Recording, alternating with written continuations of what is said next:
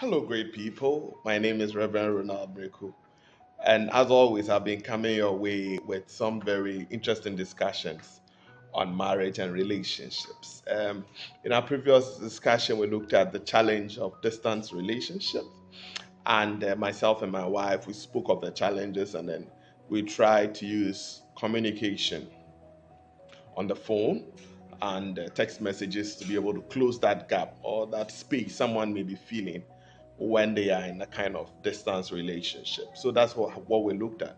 But in as much as communication over the phone is good, then the next question is that if phones can be used to stay in touch, then what about a phone being used to fulfill that sexual need? Hence, the thought of phone sex. So phone sex basically is when someone, a couple, the man calls the woman or the woman calls the man either on audio or video, where they interact, and then when they interact, it's like the man is using some erotic voice over the phone, and the woman is also using some erotic voice over the phone, and they are encouraging each other to touch themselves. And there's a feeling which should come from touching yourself, and then you respond or you moan or you groan, and then the other person hearing your moan and groan is also touching themselves, and then there's sexual satisfaction. So basically, that's phone sex. Now, with phone sex, the first question: is it wrong? Is it wrong? Is it a sin? Is it permissible?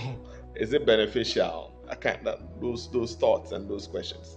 Now, the biblical position is not so clear because then the one it's not so clear because basically when phones were invented, the Bible was, or let's say this, the phone was invented after the Bible was written, and therefore the Bible did not specifically talk about phone sex. But then I think one of the closest texts we'll have is that, but Matthew chapter 5, verse 28, where Jesus says that, but I tell you, anyone who looks upon a woman lustfully has committed adultery with her in his heart. So basically, Jesus moved adultery from actually the act to, how am I call it, to even thinking and like sinking deep into that thought. It's not just seeing a woman and saying that, oh, she's beautiful, she has fine legs. No, no, no. This text is talking about actually looking upon a woman. If I get this woman, I'll turn her this way, I'll kiss her, I'll squeeze her. That's basically what that text is actually saying. Not looking upon a woman and say, she's fine. No, no, no. That's not it. So, for couples who are not married, then of course, as a Christian, it's out of the question for you because then it is considered sinful. So, if you look at her in a video call, she's taking off her breast, she's taking off, and you are consuming, and he's also looking at you, and they are, that kind of thing. Then, from the biblical perspective, then it's wrong. Now, so then the question comes in: as a married couple, is it also wrong? Because if you look upon your wife with desire, and you are thinking of flipping her, you're thinking of doing certain crazy things to her, then it is not wrong. So then if I'm having a phone sex with my wife, then it shouldn't be wrong. If we are not together and I feel for sex or she feels for sex, then we can use that to fill that gap. Okay. So solid argument. In the context of marriage, from the text we have read, then possibly it shouldn't be a problem. But is that just it? Is that just it? Are there some challenges with it? I think that the first challenge we would have is if you find yourself with a couple, if one of them or any of them have battled masturbation and pornography and has been able to come out, it's possible that after the first act, the second act, they may have a relapse and go back to the addiction of pornography and masturbation because then it uses or it gives those how do you call it yes, sort of it has the features of watching porn and then masturbating. So Basically, that's it. So you're looking at, just at this time, it's your wife who is acting, and then you are how do you call it, receiving it. So it can easily push you to a relapse for both the man and the woman if the person has had problems with addictions, masturbation, and pornography. Then the next challenge is sometimes in marriage we are good, we are nice, we love each other, we are happy, and we are sending videos to each other and the like. Sometimes along the line, things get bad.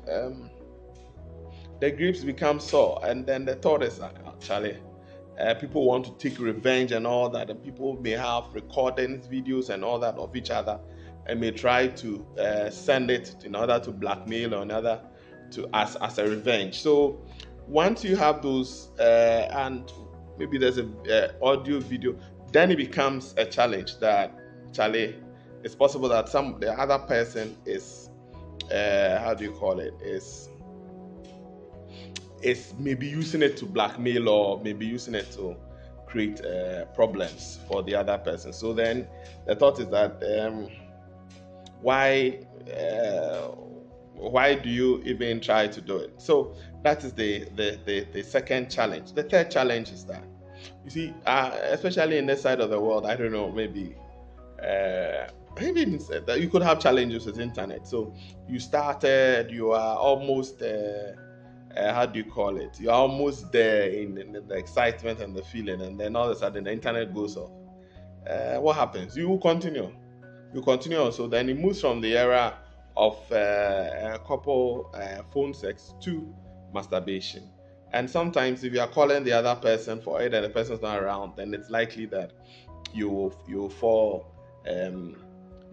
to you will fall to masturbation, because then you will go ahead to finish yourself, because you have learned how to touch yourself and touch yourself good. And I always say this, it's difficult for someone or the other person to compete with masturbation. It's difficult. It's difficult. I'll speak about it later. But then the question is that if a couple are in a distance marriage, they are apart for a year, 2 years, 3 years, is that not better than adultery? Is that not better than adultery, since the scripture does not specifically talk against it? That if a couple are in how do you call it, are in a distance marriage, then is that not an alternative? Is that not a better option? Let's keep the conversation going.